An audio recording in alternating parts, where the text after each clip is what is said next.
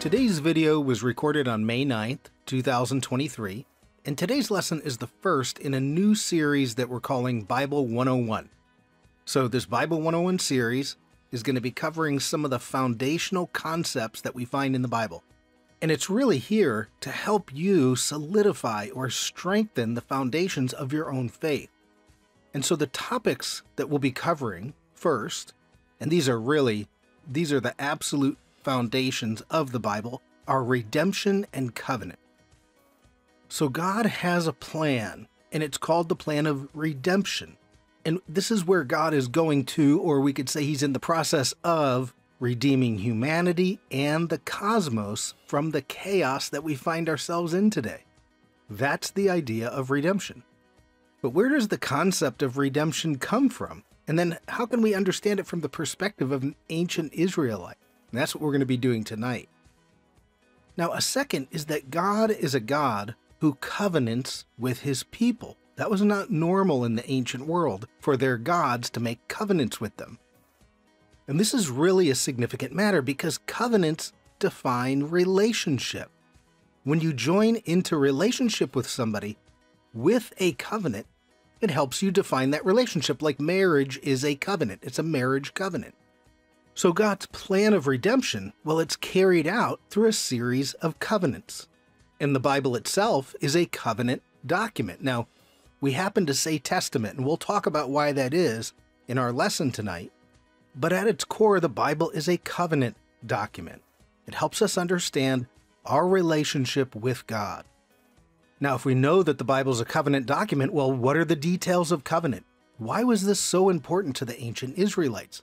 How does covenant help increase our confidence in the God we follow? So there's so much wrapped up in the idea of covenant that this will really help you see deeper into the Bible. Now, of course, with a series like this, there are so many details to keep track of. And if you've never looked at redemption and covenant in a detailed manner, this may seem new to you, so we've provided handouts to help you. So make sure you check the show notes below for links to our website. And there you'll be able to download a PDF of the class handout or a PDF of any of the other information we'll be providing. So we hope you enjoy this first of a couple lessons on redemption and covenant, and then also this entire upcoming series, Bible 101. And we believe it'll really help you strengthen or solidify the foundations of your faith. So enjoy tonight's lesson.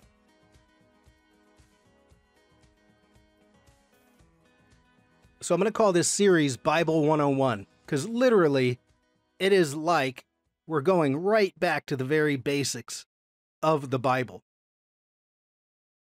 And it's almost like if you can build the framework of redemption and covenant, you build that framework and all the rest of the pieces fit inside that framework and they begin to make sense. And sometimes what I think we're lacking is the basic framework. We make assumptions that everybody knows what you mean by redemption or what you mean by covenant or what kind of book. As I just said, if we hand somebody the Bible, hey, welcome to church, here's your Bible, okay, go for it. It's like, well, what did we just hand them and how can we explain it that gets right to the very bottom, the base of what the Bible is. So that's redemption and covenant. Okay, and this will be part one. Like I said, I think we're going to do five parts to this. And you'll never be able to cover it all, but I think 5 should give us enough of a base. And then I chose for the background picture today, and I think what you'll see, this is a rendering of the prodigal son.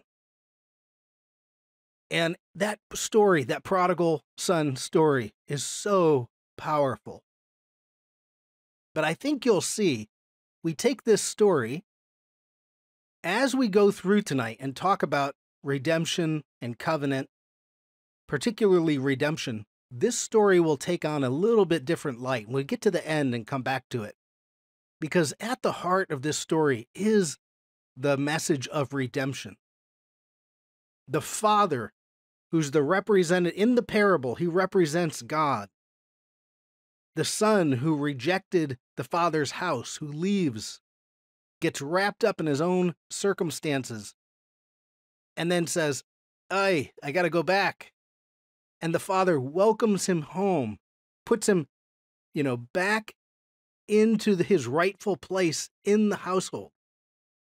And it's a great picture of the Father's house. If we have that imagery in our mind where we can say, oh, I see, this is a regular story of the Bible, and it's exactly why Jesus is telling that, using it as a parable. Now, there are elements missing, but at the core, right? At the core, this is a story of redemption.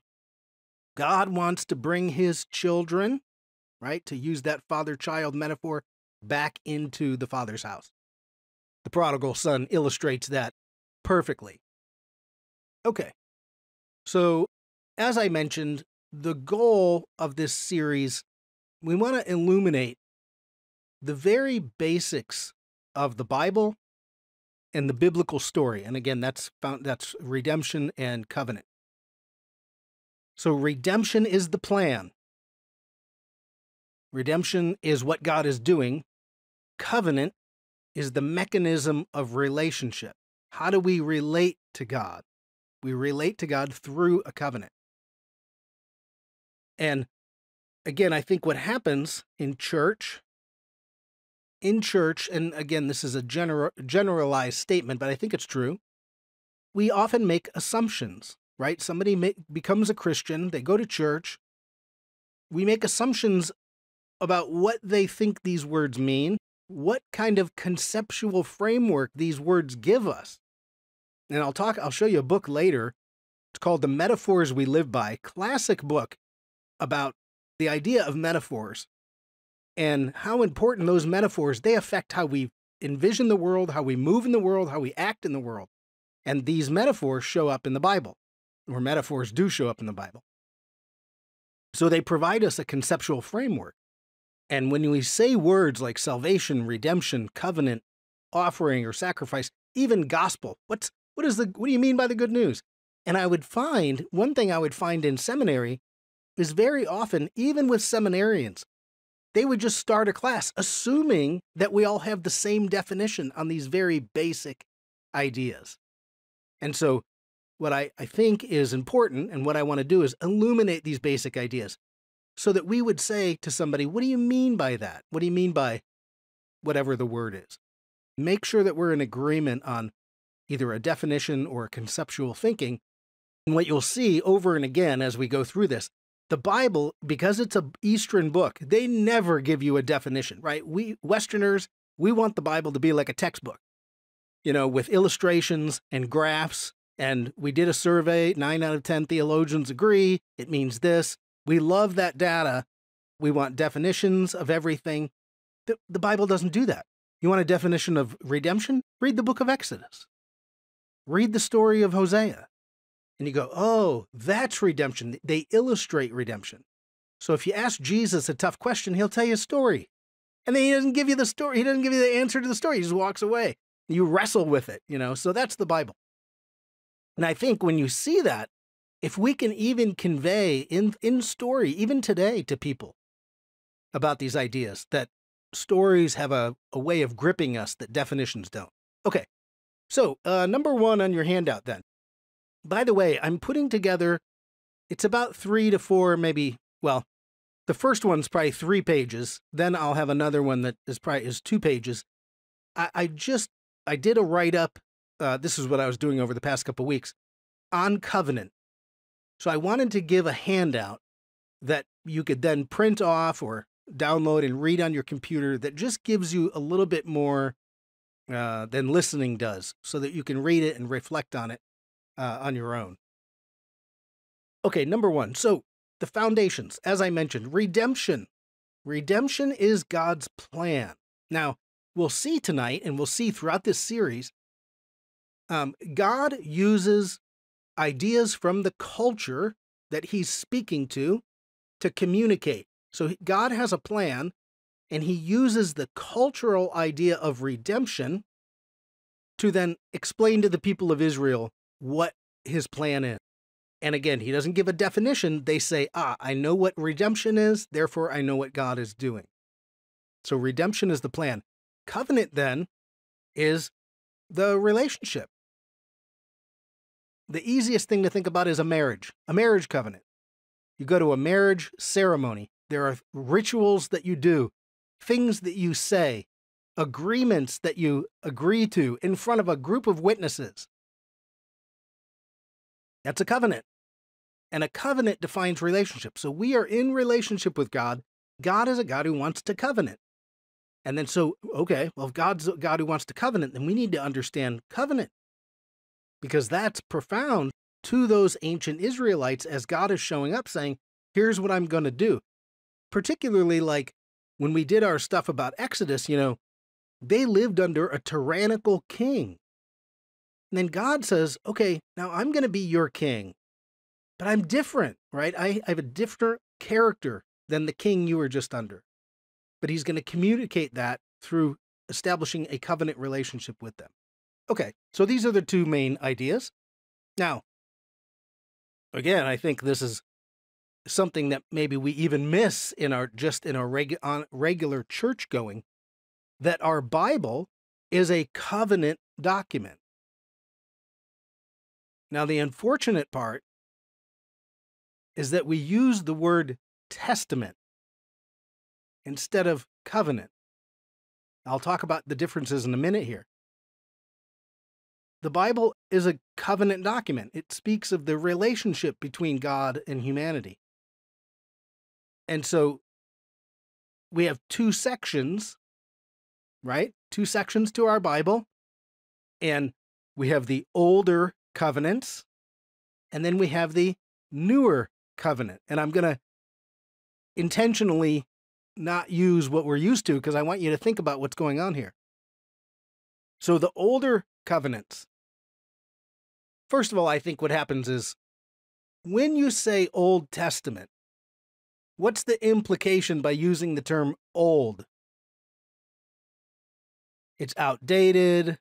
We don't need it anymore, right? We can tend to be judgmental towards it. You even find this in churches. Churches will hand out a New Testament alone. I get it. I understand why they want to do that. They want to get the New Testament into the hands of someone who would be intimidated by the enormity of the Old Testament. But when you give out the New Testament without the other testament or without the other covenants behind it, how can you understand what's going on? And so to use the term old, again, I know that we do, and I know you guys know what I'm talking about, but they're older covenants, right? And so these older covenants, and we'll do this in order as we go through, and over the next few weeks, you'll see all of these. You'll become familiar with them. It starts with Adam. That's the first covenant, even though it's a loosey-goosey covenant, but Adam. Then you have a covenant with Noah. That one is straight up, tells us. You have a covenant with Abraham. That one's important because Abraham is for Abraham and his descendants. How do you get inside that covenant? That's an argument that's being made in Ephesians and Galatians. How are we supposed to get inside that covenant? Paul says, well, just like Abraham got inside the covenant, through faith. That's how everybody else enters that covenant. So you have Abraham, you have Moses, and then David, and all of them are drilling into a very fine point. And then the next covenant that's going to happen, as we read in Jeremiah, is God says, I will give them a new covenant. And of course, Jesus is the pinnacle of the covenants. Because now this is going to explode out to the whole world so that through Jesus, anybody can enter the covenant. Wait, you mean you don't have to be circumcised? No. You just have to believe. You have to have faith. And God brings you into the covenant relationship. So covenant is all about establishing a relationship. We access God, right? We access our relationship to God, and so does the rest of the world, through the newest of the covenants. And then Jesus is not only the covenant mediator, but his death is the ratifying sacrifice that you need to establish that covenant. And we'll talk more about doing the cutting, what it means to cut a covenant, the ratification ceremony, which involves a sacrifice. That's what Jesus death represents. So, just a thought, they're all still very important to us. And so, again, I know we say Old Testament, New, but realize they're all still relevant to us in some way, shape, or form. Okay, right there's your, if you could memorize that order, Adam, Noah, Abraham, Moses, David, Jesus, those are the covenants that come through the Bible. And so that makes up, there you go, there you've 90% of your way to organizing the Old Testament to the New. Okay, now, next question, number 3. Why do we call our Bible Testament then? Where did we get that from? And I want to include this because we miss the fact that we're holding a covenant in our hand, and covenant is about relationship. Testament, well, that's different. A last will and testament, that's a disposition of assets after you die. So, in the ancient world, covenants are foundational to the culture. And I would even argue today, covenants are foundational, especially like here in the United States. So much of what we do is based off of trust. Now, we might call a mortgage contract a contract, but it's a covenant in a way. Both parties agree to do something. Everybody agrees in advance. You sign on the dotted line. That's in lieu of sacrificing a goat. But that's where when you're signing on the dotted line, in the ancient world, you sacrificed a goat. And then everybody has obligations to those. So covenants are foundational to the culture. I think they still are today. And then God uses covenant making, as a way of helping the Israelites understand their relationship. You don't know who this God is yet. And like we'll see in a couple weeks, Abraham, it's so poignant when you understand what God's up to. God says to Abraham, I'm going to give you a lot of kids. I'm going to bless your kids. Abraham doesn't say, okay, thank you, God. He says, but how will I know? How do I know, God? Come on, give me something concrete. God says, okay, go get this animal, this animal, this animal, and this animal. We're going to make a covenant. Abraham says, got it. As soon as he does that, he now has faith in God. He has enough faith in God that he walks his son up towards the top of the mountain. His son says, where's the sacrifice, Dad? He says, God's going to provide the sacrifice. And we're both going to come back. That's remarkable. How did he know that? Because he made a covenant. And that's how strong covenants are in the ancient world. Okay, so let's look here. I was trying to figure out how do you present this, but let's just talk about the difference between covenant and testament, because it comes from, in our English, it comes through the King James or some of those older translations. So in Hebrew, I'm just going to walk through this. In Hebrew, the word is berit, that's covenant. In Greek, diatheke. So berit just means covenant. And really, when we think New Testament, you have to go, okay, but the New Testament is based off of everything in the Old. The Old Testament is all about that berit, the Hebrew, ancient Near East, berit covenant. And the word berit, the root of it has something to do with between, the idea of between. So what is a covenant between? Well, it's between two parties or two people.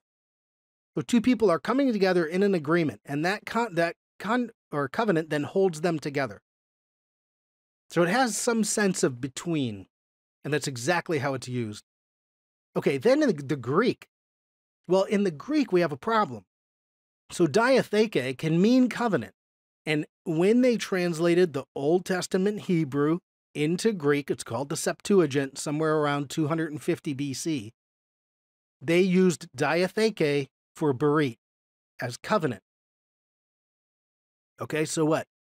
Well, the problem is within classical Greek writing, the word diatheke can also mean a testament. Now, a testament, that's different. A testament is like a last will and testament. It's the disposition of property after death.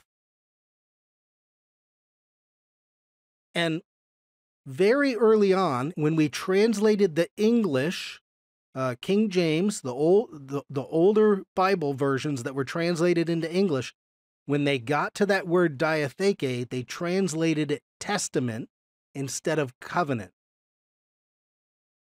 Hence, in English, we call it New Testament, Old Testament, instead of New Covenant, Old Covenant.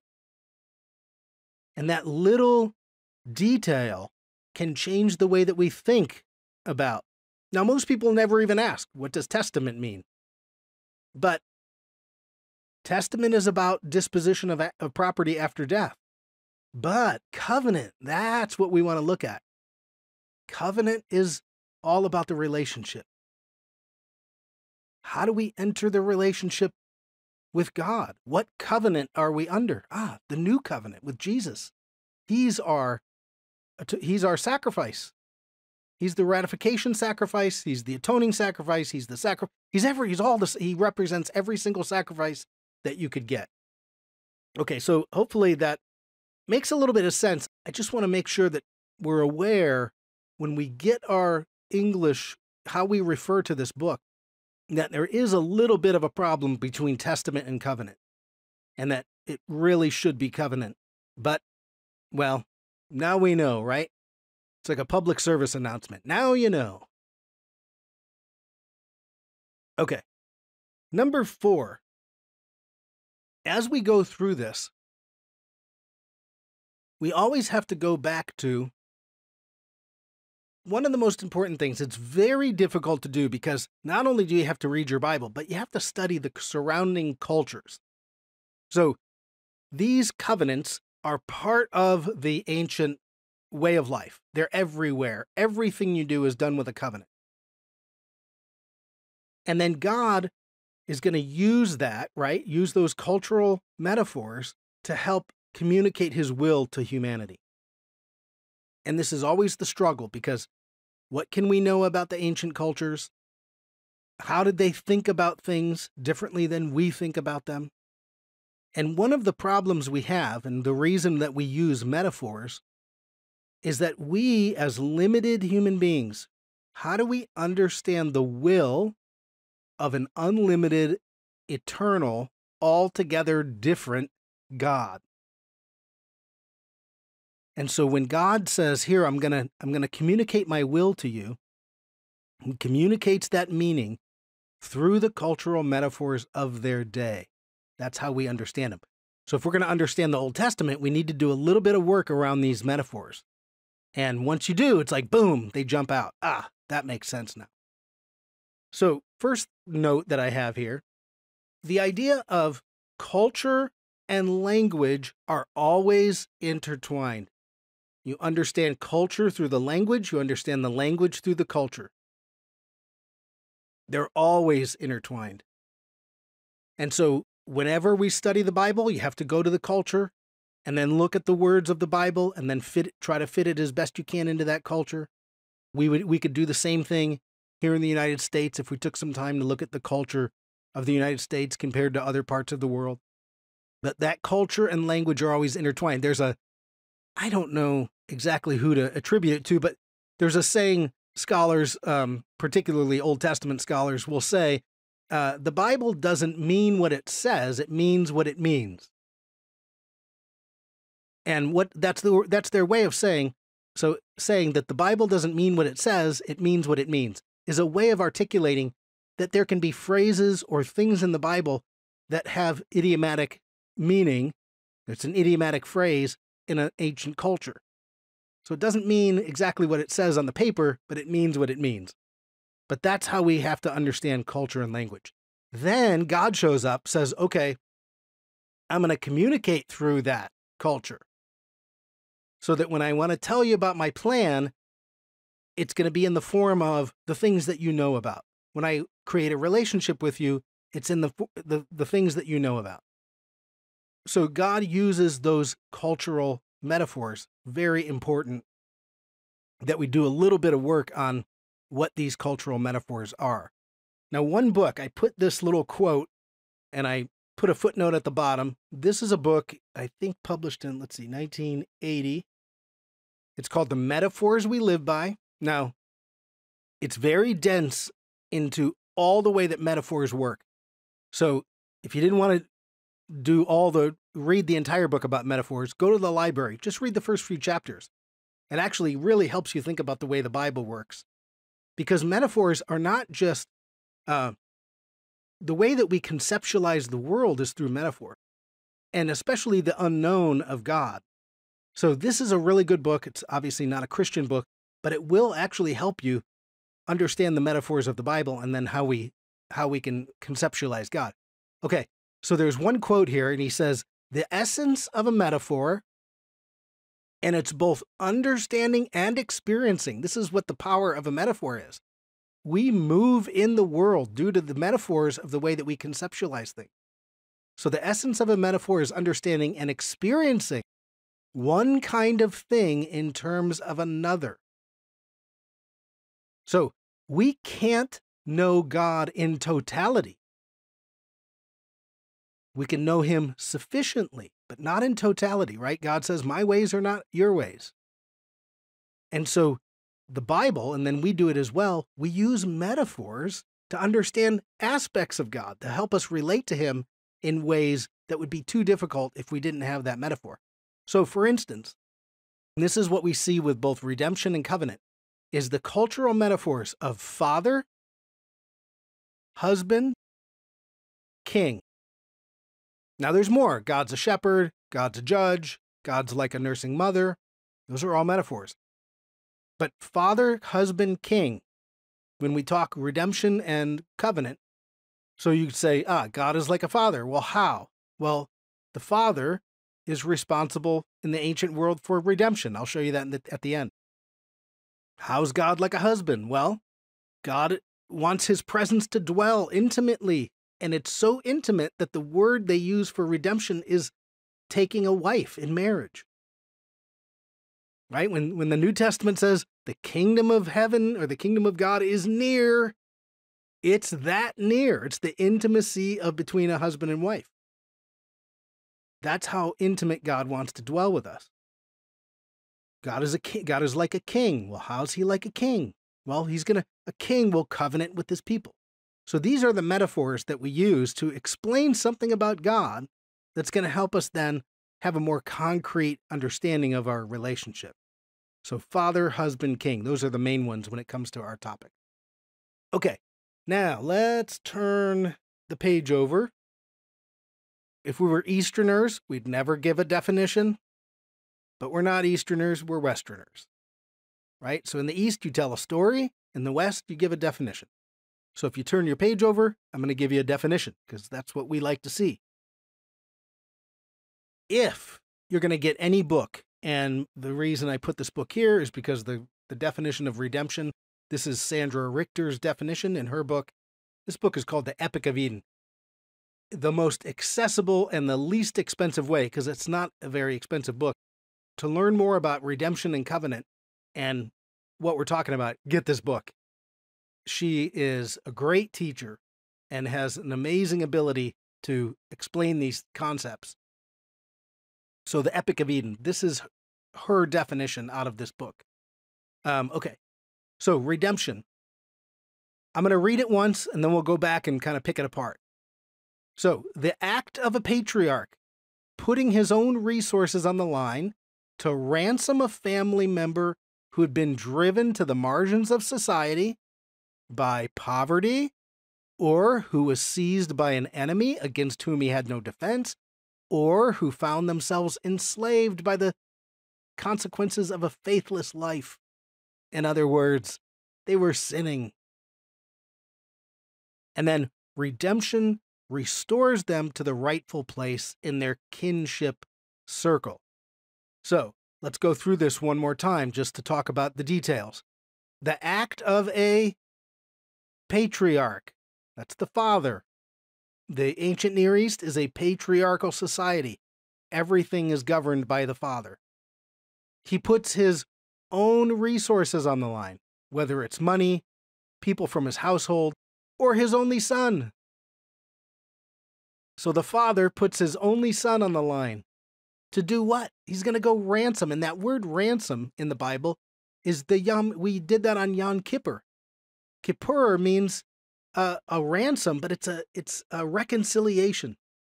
The patriarch, the father, is going to send his only son to reconcile a family member. Oh, this is wonderful. This is good news, isn't it? What happened to the family member? Well, any number of things. And now you get some examples, and we'll go through some of these in the Bible. Um, driven to the margins of society by poverty. You might think, look, the book of Ruth. No fault of Ruth's. Ruth, it wasn't her fault. There was a famine. So driven to the margins of society by poverty, seized by an enemy who you had no defense. Who's the strong enemy that opposes God? So if you're seized by a strong enemy, you found yourself enslaved by the consequences of a faithless life. Isn't that's the prodigal son story? He leaves the house. He leaves the father's house. And he finds himself now trapped. And the pigs are eating better than him. And I'll show you an example in the end, but that's the imagery when we talk redemption. It's about the patriarch ransoming back his people. And that, of course, is the story of the Bible. So when we think God's plan for redemption, right below that definition box there, God wants to redeem humanity, right? The fall from Adam and Eve. He's going to redeem humanity out of that. He's going to redeem actually the whole cosmos. He's going to restore the whole cosmos. And as I've mentioned a number of times, when you think about this, you can think people, place, and presence. So the people of God living in the place of God, just like Adam and Eve were in the Garden of Eden, with the presence of God. That's the beginning of the story. That's Genesis 1 and 2. And then you go to the end of the story, Revelation 21 and 22. It's the same thing. It's now the new Jerusalem descends, and the bridegroom is coming to get his bride. That's the wedding metaphor. And the people of God will be in the place of God with the presence of God. That's the beginning of the story. That's the end of the story. That's the plan of redemption. We are participating in that. And you can, one, say, okay, you're going to be redeemed. That's part of our salvation. But also, God's like, help me redeem the world. Go out and find the brokenness of the world and do something about it. Be my hands and feet in the moment. And so we participate in the redemption of the world right now. That's what Christian service is all about. So that's redemption. Now, number 6. Again, we'll talk more over the next few weeks. Number 6 is just to give you a definition of covenant, right? How can we be sure that God's relationship and his promises are solid? Well, he creates a covenant. And since we know covenant, it gives them the confidence, right? And then you'd say, can God break his side of the covenant? Because that even part of his character, can he violate his own covenant? No, we're not worried about God violating the covenant. We're worried about us, right? And he decided, you know what? Even if these people are going to break my covenant, I'll still be in relationship with them. That's how much I want them to be in relationship with them. So when we have faith about the promises of God, it's because there's a covenant involved. And those are serious, serious business. Not so much anymore, in our world today. So let's do the same thing with covenant. Little shorter definition. By the way, this one comes from the Anchor Bible Dictionary. Now that's a great resource, but I would not recommend starting with the Anchor Bible Dictionary. It's 6 volumes, and it's not exactly the cheapest thing to purchase, but it is a great resource. Okay, so what does this say, covenant?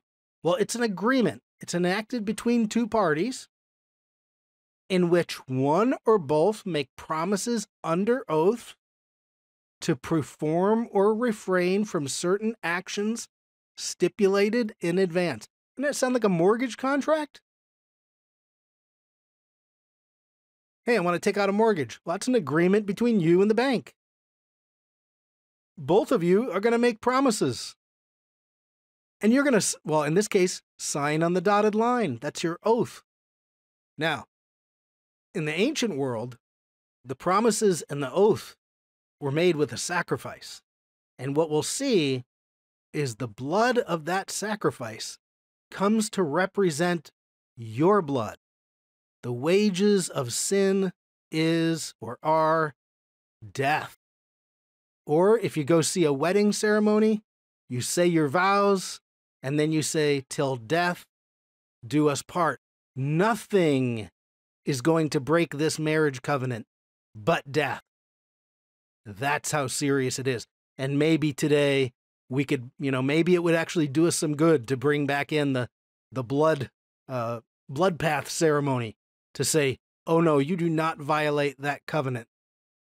Because nowadays marriage is just, Anyways, that's a little preachy, but you get my point. And what you're going to see, this is going to blow your mind, is that when Abraham says, God, how am I going to know? And then he says, get these animals, we'll cut them in half, we're going to do a covenant ceremony. And what God does in that Abrahamic covenant ceremony will blow your mind if you know covenant. Because God's going to commit himself, not just to his side of the covenant, but to our side too. God will take the penalty if you sin, and he does. So it's really cool. Okay, so there's promises, there's an oath to be made. You have obligations to perform or refrain. That's what a marriage is too, right? You can't get married and go on with your single life. You've got obligations to perform or refrain from certain actions, and all of this is stipulated in advance. God's not despotic. He's not a totalitarian. He doesn't force you into this covenant relationship. He says, here's the covenant. Would you like to join? Yes, I would. Okay, great. Come on in. So he wants you to agree to that voluntarily. Very important, and we'll break apart covenants as we go through this. Okay. Again, this is all introduction, so if it seems like I'm moving fast, well, we'll pick it up over the next couple weeks. By the time we're done, you'll see it so many times over and over that it'll be reinforced. Okay, now, underneath covenant and underneath redemption, and I'm going to do this fairly quickly, but how do we conceive God? How do we understand God in the Bible? Right? I mean, some people see God as an angry God. Maybe it's their own anxiety, their guilt. Some people see God as only a God of compassion, but very little judgment. And how we read the Bible is going to affect how then we conceive of our relationship to God or who God is. And so there are ideas in the Bible that really, it actually does depend on how we understand them, whether it's a positive or a negative. It'll color our view of the Old Testament, okay? So what I want to do is talk about 3 of them, and this will come, we'll do it more when we go over the next couple weeks. 3 words that in English almost always have a negative connotation, almost always in English. That's negative. But in Hebrew, completely different. Changes the way you read the text if you understand the way that the Jewish people or the way that the Bible, the original word, the original Hebrew word. Okay, the words are Torah or law, commandment, and offering or sacrifice, okay? So I have these 3 on your handout, and I'm going to give you the English, I'll give you the underlying Hebrew, and then I'm going to give you the underlying Hebrew concept, because that's what we miss. So in English, we say law. Now, if you think of law, is that positive connotation, negative connotation? And for most people, law is negative. That's just traditionally. We're like, wah, wah, law, not good. Now, in Hebrew, though, the word is Torah, Torah. And Torah does not mean law. Although there may be some laws in there, but it's not, that word does not mean law.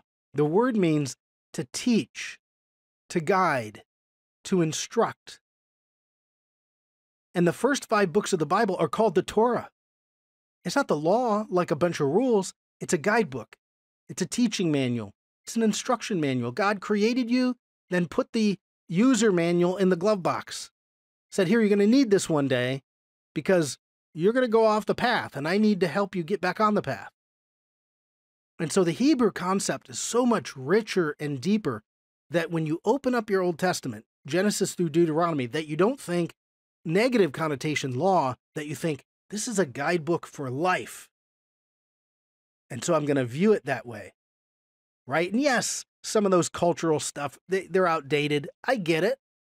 But much of that Old Testament is still, the precepts still apply. They transcend, especially the ethical or moral precepts, well, they transcend cultural norms. I get it. There are cultural things that don't, but I want you to understand that. Okay.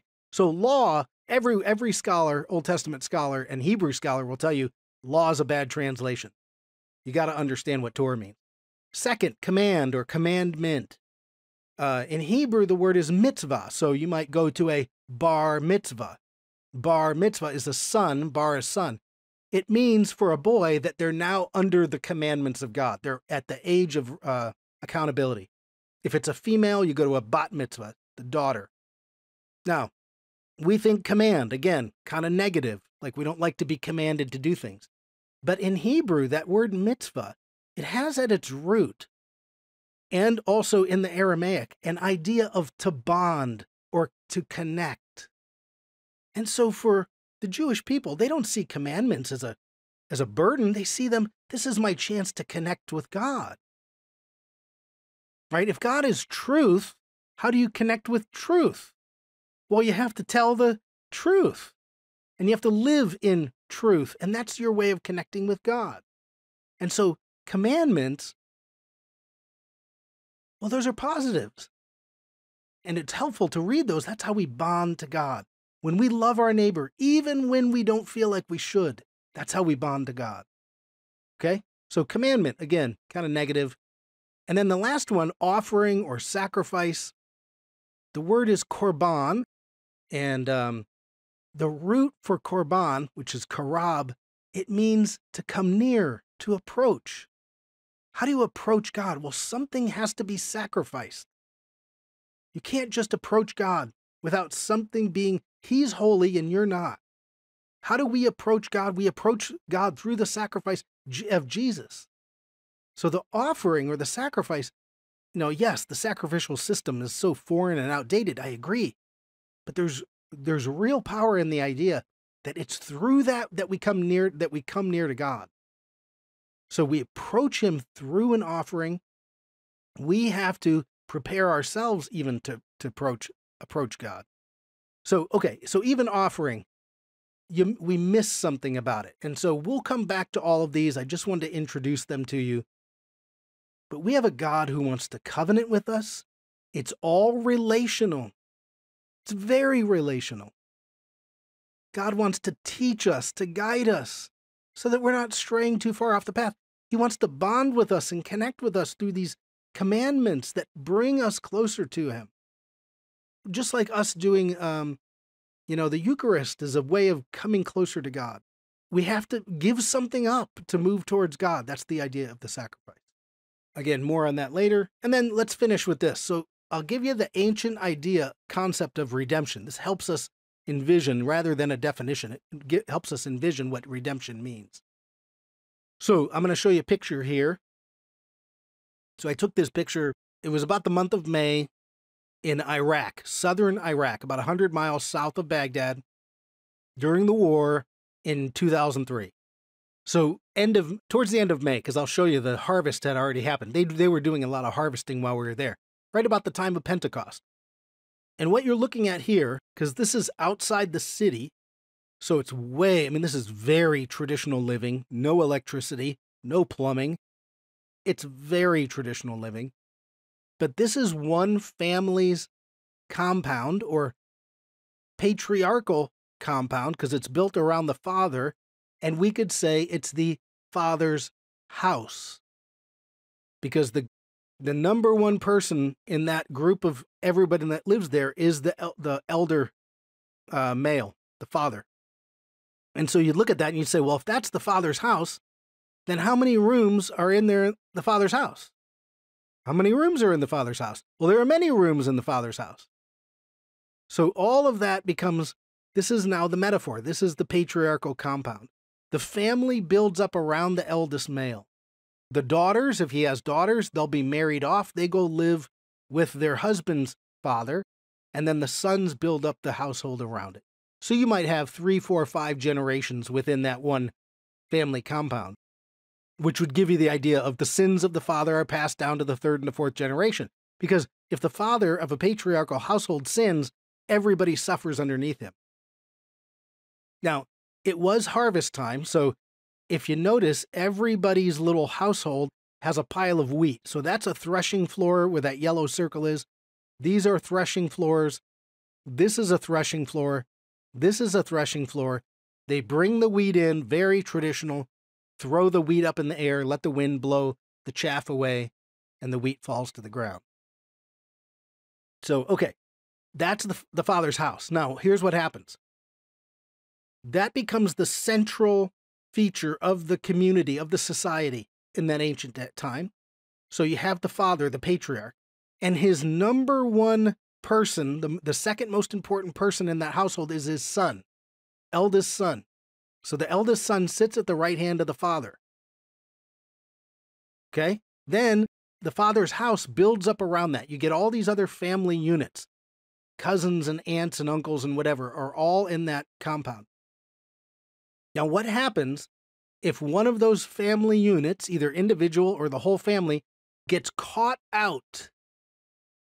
Now, they're caught out. Why? Well, it might be a famine. It might be their own bad decision. It might be like the prodigal son.